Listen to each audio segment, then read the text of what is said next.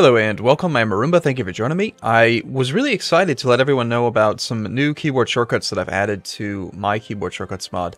There is a version of keyboard shortcuts mod on the Steam Workshop that I did not create, and I don't care. Someone else, I mean, whatever, it doesn't matter to me, but my version has more stuff and it's better, so there.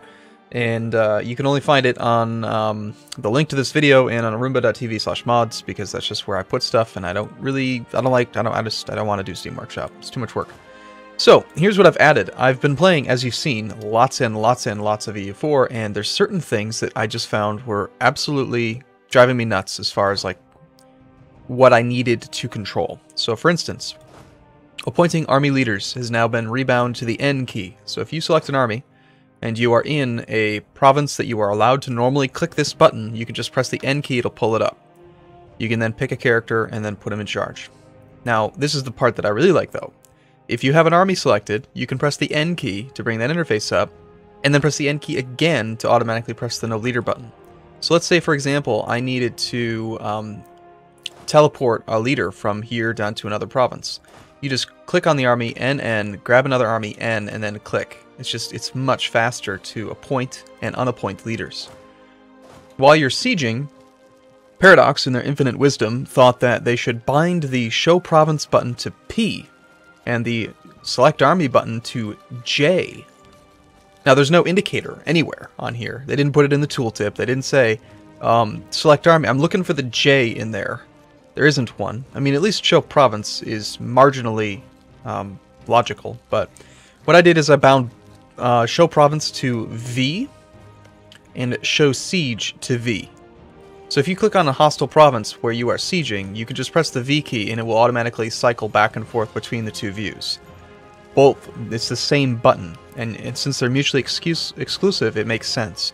Now, of course, if you don't have an enemy province selected, the V key will still bring up the army creation screen.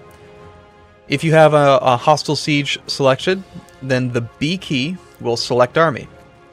Again, if you don't have anything selected, the B key still brings up the build interface, which is kind of unnecessary these days, actually, since you can press V and then 2, or sorry, V and then 3, 1, 2, 3, 4, 5, 6, 7, to do that. But why is this useful? Well, as you remember in the past, the B key is the army reorganization unit.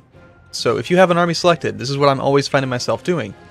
Maybe I've got a hostile siege out in Burgundy and I want to go looting, right? I want to go pillage their lands and destroy their tax income. Well, I was always having to click on an army, click select army, and then I could go B, B, B, and then select unit. And this is still pretty fast, right? To click this button. I could create little armies, and then I could spread them out. That's fine.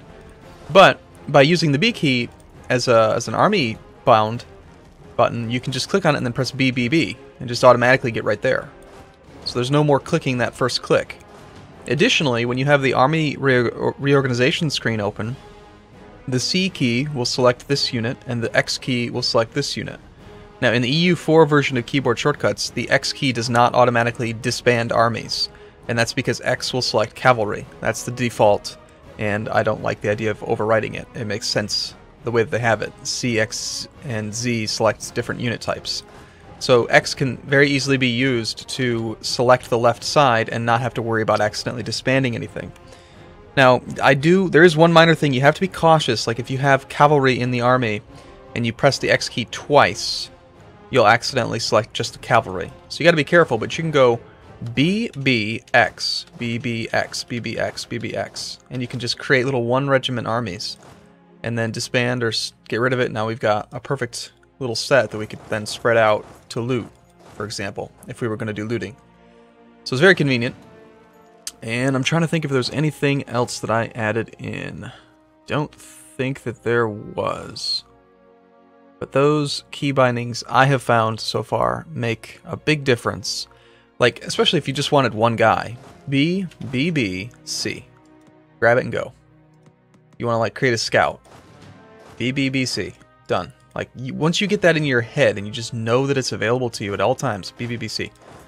I did it twice. Alright, it's BBC. Oh, in this case, yeah, it's BBC here, BBBC here because of the hostile siege. I knew that. the army disbanding and everything, that works with the navies as well. And yeah, there's going to be a link in the description. Try it out. I think you'll like it. It's going to also have the better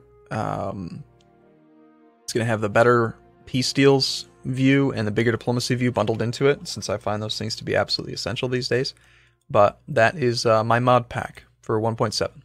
So thanks for watching, everyone. I look forward to seeing you in the next video. Let me know how you like it, and if there's any other suggestions that you have, things that should be keybound, things you find yourself doing quite often, then I am open to adding more stuff in. I think that making the game easier to play is something I'm very interested in. So, all right, thanks for watching. See you soon.